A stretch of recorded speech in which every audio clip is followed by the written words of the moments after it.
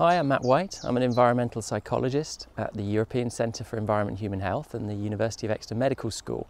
And we've just published some research looking at people's mental well-being and how close they live to different types of green space. So, for example, parks and forests and so on.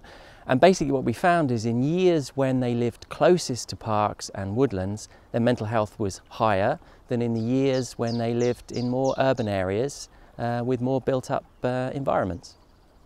Okay, so what we've done is we've built on past research which has looked at cross-sectional data, correlational data, which has found that people who live in greener areas tend to have better mental and physical health. The trouble with that research is that we don't know if happier people move to greener areas or moving to greener areas makes people happier. We were able to get around that issue by following the same 12,000 people over an 18-year period as they moved around England. So if they moved to a greener area, more rural area, then their mental health got better. As they moved into the city, their mental health got worse over time. Okay, so we were looking at two things in particular. We were looking at mental distress, so people report how unhappy or distressed they've been feeling over the last 2 or 3 weeks. And we were also looking at a positive outcome, life satisfaction. So overall, all things considered in your life, how happy would you say you are, how satisfied with your life? And what we found is that in the years when people were living in greener areas, their mental distress was lower, there was less sort of depression, and their life satisfaction was higher. They were happier with their overall life.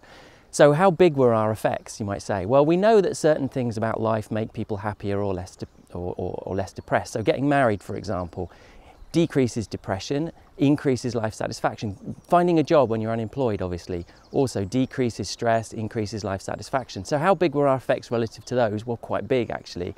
So moving from an area of relatively little green space to moving to an area of a lot of green space has about 1/3 the effect of actually becoming married and about 1/10 of the effect from becoming unemployed to employed.